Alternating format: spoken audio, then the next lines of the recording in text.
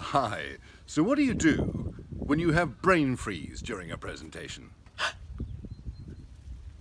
I don't know. Seriously, this is the ultimate nightmare for most people. By the way, I'm Michael. And I'm Helen. And we're the Presentation Maestro. Now, there's two ways of answering this. Firstly, we'd like to give you a couple of things to think about beforehand to prevent brain freeze happening. And secondly, we'd like to give you a little tip to how to deal with it when it does happen. And what would you say one of the first things to do would be beforehand? First things to do beforehand is pretty much to breathe. Breathe before the presentation, deep into your belly. It's a calming, relaxing breathing. Some people know it as yogic breathing. Indeed. But it's a deep breath. And it's through the nose into the bottom part of your belly. And I wonder if I can demonstrate it here. Perhaps we'll do it together. So if you put your hands resting just above your tummy button, and I'm quite fat so you can see them. It doesn't look good for me. And I'm not, so you can't. And with the fingers just touching here. Now, we're going to breathe in through our noses, and you should see the fingers come apart on our tummies, which show that we're breathing in the right place. So here we go.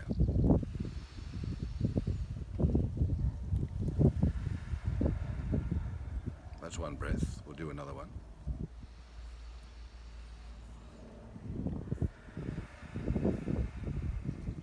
Think about filling up a bottle. It's the bottom of the bottle that gets filled first.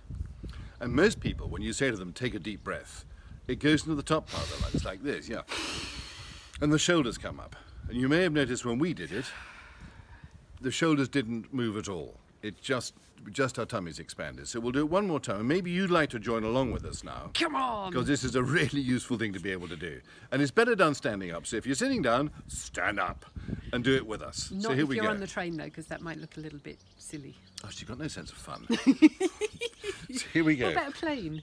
No, okay. Shut All up right, and get on with it. So put your fingers on your tummy like this, just fingertips touching, and then do 2 breaths with us, starting now.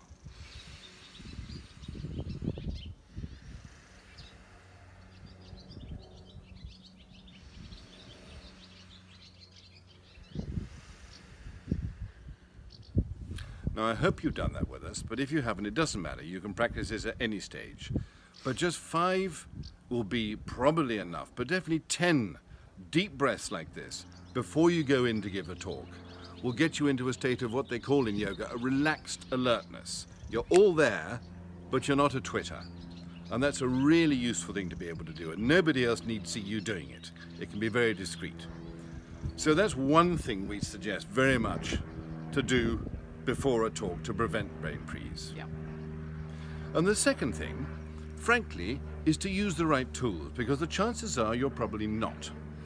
And there isn't the space in this video to go into great detail about it, but one thing we will direct you to is our book, Blow Your Own Horn. And you'll find a link somewhere around this post or this video that will take you through to Amazon where you can get it if you wish. Yes. Because there's a chapter in there called Magic Notes. Yeah, Magical Notes, and it shows you exactly how to do it.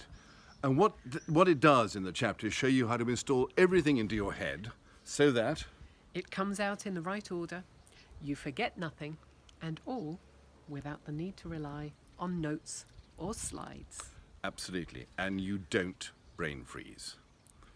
So those are the 2 preventative things we'd give you to think about. Now, let's deal with it if it actually happens, because you'll be in a state of panic when it happens, and it's most people's ultimate nightmare in a talk.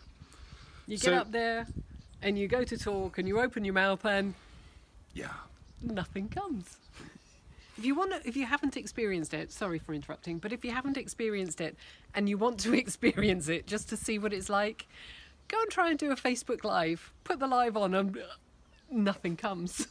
Which is why we don't do many Facebook Lives, to be honest with you. But seriously, what would you suggest they do? Okay. If it strikes? If it strikes, number 1, be honest. Let everybody know, God, I've just forgotten where I am. Yeah. They're just so damn happy they're not up there going through it. Yeah. And everybody will understand. Yeah, they will. The audience is largely on your side. And there's hardly anybody who hasn't had at least a mini freeze, if not a major one, through a talk. So number 1, be honest. Yes. Number 2? Number 2, stop and breathe. Again, breathe. Do that belly breathing to help yourself get into that calm, relaxed state. And number 3. Realize you have all the time you need to find your way back on track again, to look at your notes if you have them there, look at your cue cards, look at your slides.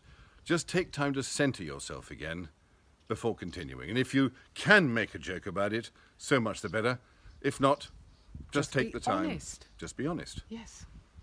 Hope you found that handy. You'll find the link to blow your own horn in this post somewhere. Do have a look at it, because it will help prevention rather than cure. Hope you enjoy that. See you in the next one. See you soon.